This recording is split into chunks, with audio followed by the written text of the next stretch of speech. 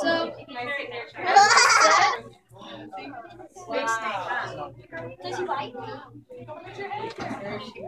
as I said,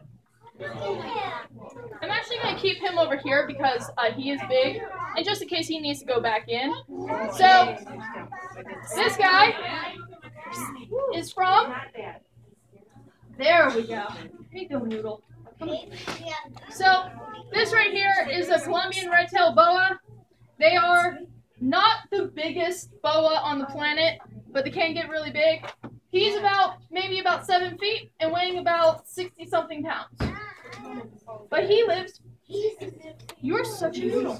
So he does live in a tropical environment, and he is around the equator, so he's got to have a big body.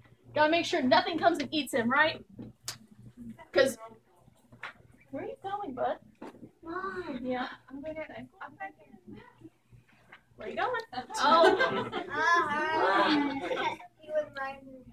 Right near my head. Oh, hiss. So, over there is our ball python, Albie. Albie is, very small, right?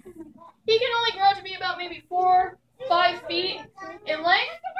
He also lives near the equator, but he's not big, right? So he lives in West Africa.